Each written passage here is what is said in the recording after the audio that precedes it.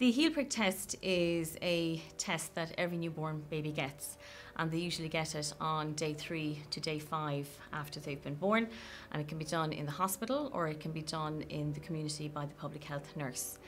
And it's a really important test that previously had checked for 6 specific conditions, but as of 2019 it now checks for 8 specific conditions.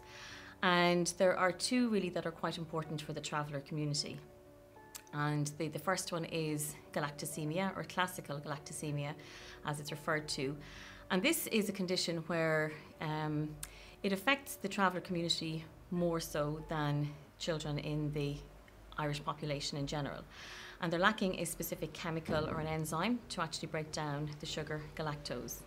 And all milk, human milk and formula milk and cow's milk, contain 2 sugars, galactose and lactose.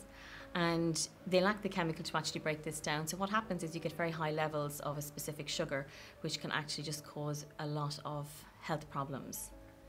The heel prick test allows us to actually detect for this, but more so if there is a history of galactosemia, or if a child is born and they're known to be from the traveller community, we can do an earlier test, specifically called the Beutler Test. And it's a very similar test to the heel prick test.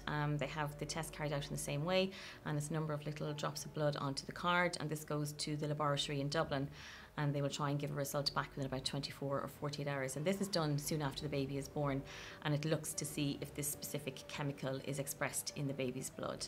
And if it is, then they're normal, and if it isn't, then they have to go on a special milk.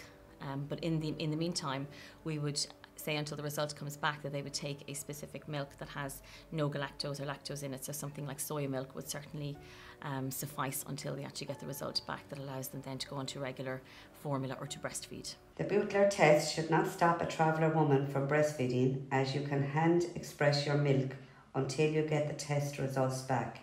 Talk to your midwife for more information and support. The second condition that the heel prick test checks for is something else called GA1, or Gatharic aciduria type 1. And this is a condition where there is a chemical or an enzyme lacking, and so protein can't be broken down. So if you have protein that can't be broken down, it becomes very high in the body and can actually have very significant health effects as well. So for this condition to be detected early by the newborn screening test, it's really important, because these children would require to be on a special low protein diet for the rest of their lives.